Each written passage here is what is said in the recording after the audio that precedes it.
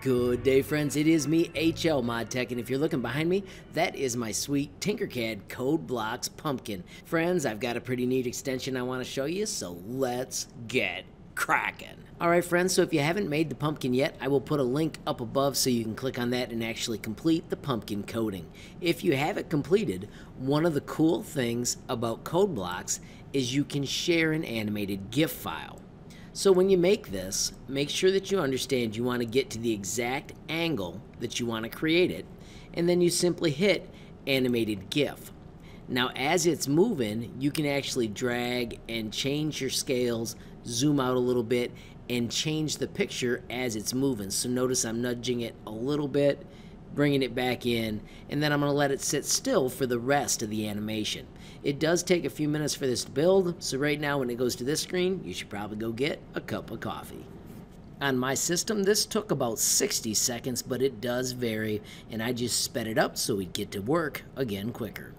Alright friends, so you can see that it did finish, so now I'm going to pick a spot to put it. Alright, so I am going to click on my downloads folder. Yours may go there automatically. I already saved mine once, so this time I'm going to put a 2 after it. I'm saving it again because this time I changed the way it was oriented when it was being recorded. I'm going to hit save, and now friends, I'm going to show you how to edit it and add some sweet text.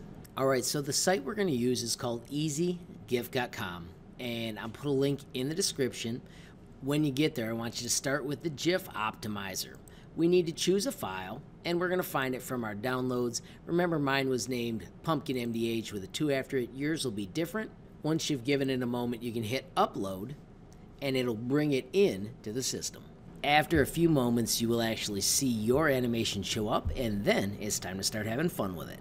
Alright, so the first thing I like to notice is how many frames it is. Mine is 82 frames, and I'm going to do a lossy optimization.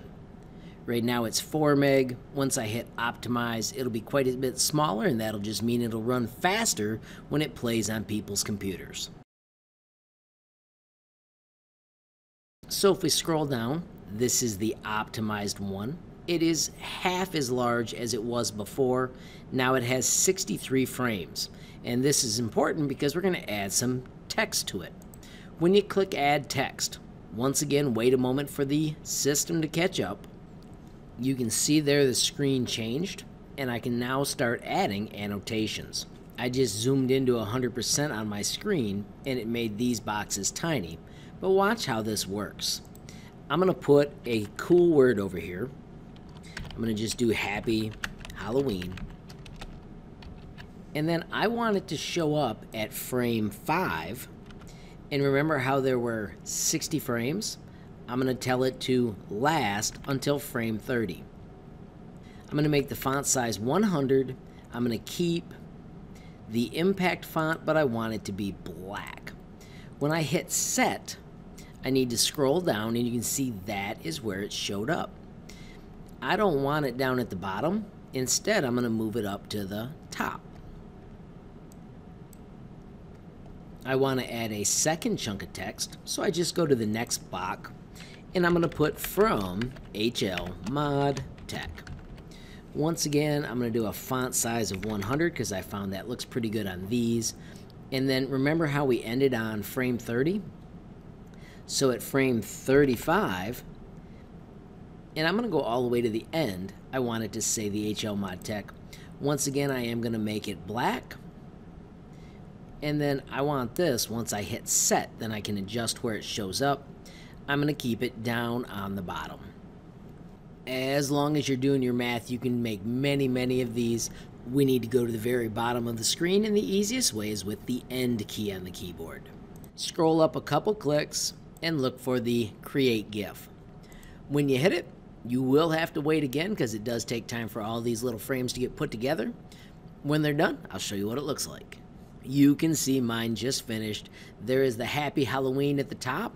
It skips a couple frames, and then down below you get the From HLModTech. You can add whatever you want to yours. That is the fun part of it. When you are done and you have created the GIF, you do need to save it. Once again, I'm going to go to my downloads folder. It wants to use that EZgif name. I'm going to put my old pumpkin name but put an A after it, so I'll know that is the one that has all the cool text added. Real quickly, if you want to see your animated GIF, you can click Show in Folder. When it pops up, what I like to do is right-click and choose Open With, and then I've been watching them in Internet Explorer. They pop up super quick, and you get to see what you built. If you want to add this to an email, you can just send it to people. All kinds of things you can do to share your cool Halloween pumpkin. Friends, we barely scratched the surface with all the amazing things you can do with EZgif. Please have fun, explore. Just remember, the biggest thing is every time you're using it, watch that corner of the screen, give it time to complete what it's doing, because the stuff it's doing behind the scenes is pretty darn impressive. Friends, of course, if you make something awesome, don't forget you can share it with me at HLModTech. I am on Facebook, Instagram, and Twitter. You can also just stick it in a Gmail. I am at HLModTech. Of course, if you enjoyed the video, please give it a like. If you got a question, comment, or suggestion, add it down below. If you haven't subscribed before, what are you waiting for? Smash that subscribe button, and last but not least, hit that notification bell if you want to be the first to know when there's a brand new video from me, HLModTech. Thanks for watching. Have a great day.